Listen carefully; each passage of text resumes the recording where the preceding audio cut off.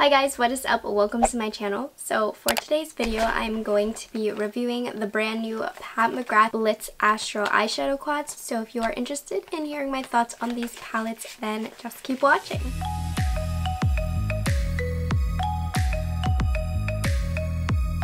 You guys have no idea how impatient I've been to put these on my face. They've been sitting on my desk. So finally, this evening, I had the opportunity to put them on my eyes. Alright, so let's go over the details of this release. So these are two of the new eyeshadow quads that are for her holiday collection. This is the first time she is launching quads like these. So these are limited edition and they are exclusive right now to Sephora.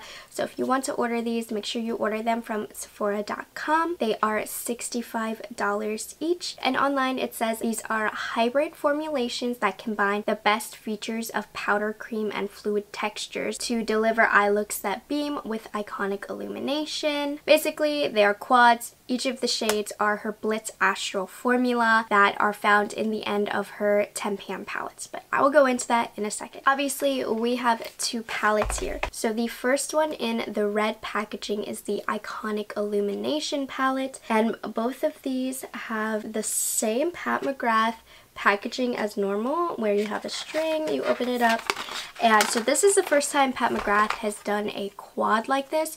So this is the first time we are seeing this packaging in this size. We have seen this packaging before. It's the same packaging of her regular full-size Mothership palettes. This definitely has a lot less weight to it, and it's like cut down because it's a quad. And I think it's really cute to see these in a little form because I'm so used to seeing them so big. But yeah, you're getting 4 of the full-sized eyeshadows compared to the 10 that are in her regular palettes, and you get a big mirror. The other one that we have is Nocturnal Nirvana. This is in a pretty baby blue packaging, and it actually has like diamond bows on there. Love it. Both of them have the diamond bow pattern, and then as you can see, this one is much more colorful. So I'm going to briefly go over the price and my thoughts because there has been a little bit of chatter online about this being a complete ripoff basically, but yes, you're only getting 4 shades for $65. The way I view it, and I'm definitely biased because I do love Pat McGrath, so I'm on Pat McGrath's side for this certain instance. I haven't been in all cases with the brand, but in this one I'm standing by Pat. $65 for 4 colors. Her regular 10pan palettes are $125, but essentially you're paying half the price and you are getting 60% less of the product. And also she does have 6-pan palettes that are only $55. So $10 more for 2 less shades raises eyebrows. I can see that for sure. But for somebody like me who's very familiar with the brand, I understand why. These are all her special formula that you can really not replicate in any other brand. I have a ton of makeup. I've tried so many different formulas, and Pat McGrath has a formula that is unique to her brand. It is made specifically in Italy. Her other formulas can be made in the United States, but every time her palettes have that really fine glitter metallic formula, it is made in Italy. Products made in Italy tend to be more expensive. Compared to the 6-pan palettes, the packaging is cheaper on that. This is quite luxurious packaging, and just calling it like it is, in her 10-pan palettes, only 4 of the shades are that special formula. The rest of the 6 are more like mattes or shimmers or just normal formulas. This formula is definitely more expensive to make compared to the regular formula, and you know what, you can still argue that it's unfair, but in my opinion this formula is so spectacular that that little price up, it's deserved, because that's how good this formula is. If you don't have the money or you don't think that it's worth the money, then don't buy it. There are other aspects to her brand that I personally appreciate. I appreciate the experience, the quality, and just the finer details of makeup because it's what I do, and that's not for everybody, and that's okay. That's all I have to say on that. So let's actually go into the nitty-gritty of the individual palettes. So this first one is the iconic Illumination. So this one very clearly is the more neutral one, if you will. Now, I did try and create a whole look just using this palette, and it was kind of ugly, I'm not gonna lie. So I had to scratch that, and I did create more of a neutral look only using 2 of the shades. But here is what I collected from this palette. For me personally, I don't see myself creating a look just using this palette. I would have to dig into some other shades just to get a little bit more dimension in my eye because I was a little bit overwhelmed with the options. Yes, they go well together, but there's just some other shadows I want to dig into. In my personal opinion, this is kind of like a pop palette, kind of the same concept of lid toppers, things like that. So I would dig into any palette, put some colors in the crease, and I would top off my look with one of these. I just don't feel complete using this palette alone. So going over the shades individually, you have this shade up here, which is my absolute favorite. This, in my opinion, kind of warrants me being in love with this palette and keeping it. It is a kind of sheer shade and it's all about the glitter. This for me is just, you need it. I don't know if you can see it really hitting the light, but this you can put over any shadow just to add that oomph effect to your eyelid. So any color on your lid, pop this right on top. It's going to change the look. This is my favorite formula from Pat McGrath's entire line. It's so glittery, really unique. There's not much of a base color to it, but the finish, stunning. Then you have this more reddish color right here. I'm personally not a big fan of colors like these, but that's just my own personal issue. This is really pretty. It's going to be great for fall. I wish it was like more glittery, but it is still very pretty. You have this kind of brown color right here, and this is going to look really gorgeous for a smoky eye. Now, I did attempt to use it as a crease shade, and I did find it pulled a lot more gray on my eyelid. It looked like I was wearing some type of charcoal shade. So I'm honestly not too crazy about this. If you pack it on with a finger, it does look a touch more brown, but just be aware it's going to pull more gray, or at least on me it pulled more gray. So I wasn't so crazy about the shadow. I didn't really like using it as my designated crease color for this palette. I wanted to grab for something else. It's a nice shade, but using it as my crease color to create a whole look with this palette, it just didn't work for me. And then you have a gold right here, and Pat McGrath creates the best golds in my opinion.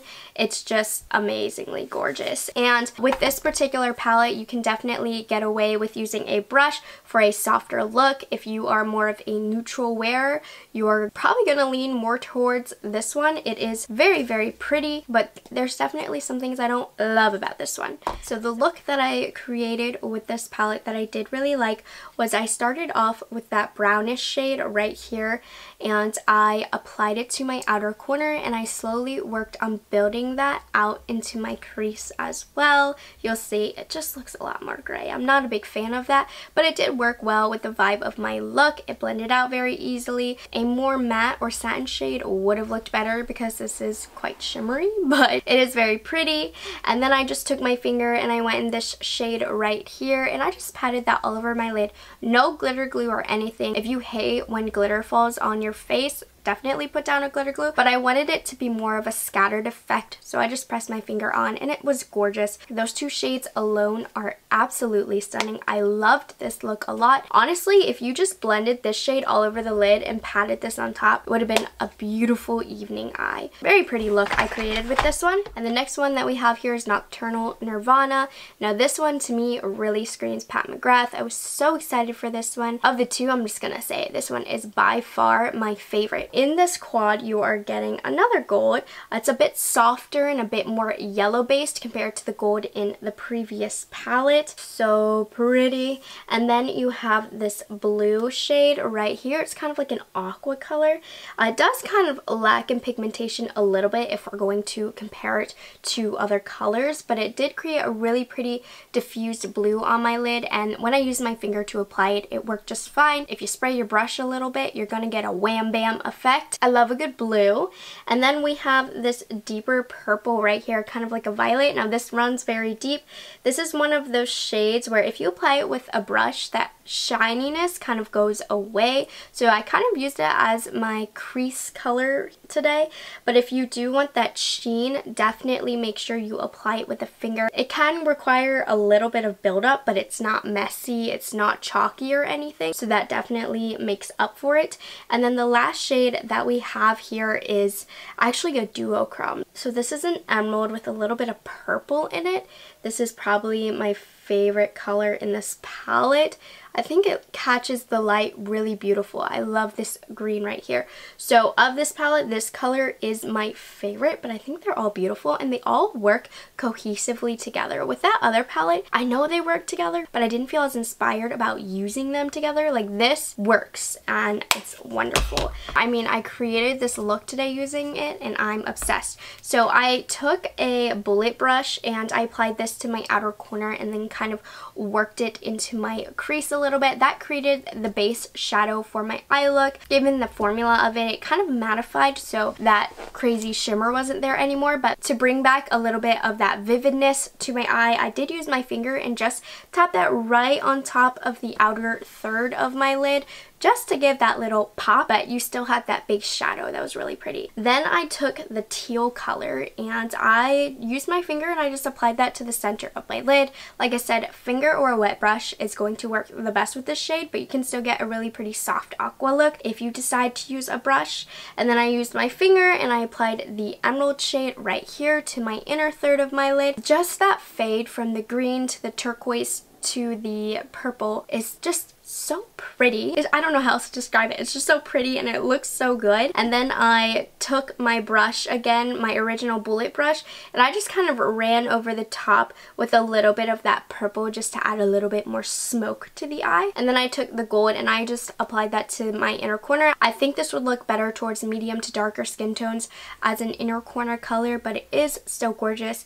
And on my lower lash line, I didn't film this, but literally all I did was I repeated what I did on top on the bottom, meaning that the green's down here, then it goes to blue, then it goes to purple. I mean, I'm actually obsessed with this look and I'm obsessed with this quad. So just to kind of give you my final roundup on these palettes, as a Pat McGrath lover, I'm very happy to have these palettes, especially since I'm such a huge fan of that special formula. The fact that I can have them in little quads just makes it that much better. But you know, I don't think that these are for everybody. Just value wise and money wise, not everybody has $65 to throw out for makeup. I think if you really want to try out the brand, I think that you should get a 10-pan palette. But you know what, maybe you don't care for the mattes and shimmers and you only want to try out the shimmer formula. I think this is a great way to go. And I know this palette is less wearable for work, so less people are going to lean towards this palette, but this one I think is just better than this one.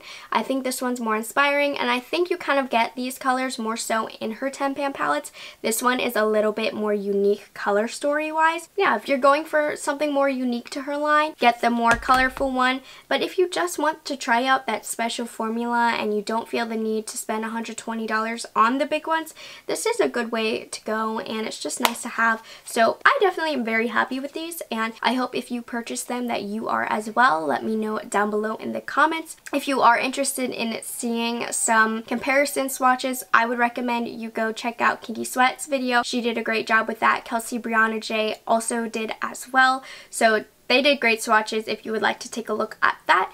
And that finishes up today's video. I hope you guys enjoyed this video. I hope you found it helpful. Let me know your thoughts in the comment section down below. I look forward to reading them. And I will see you guys in my next video. Bye guys, have a good one.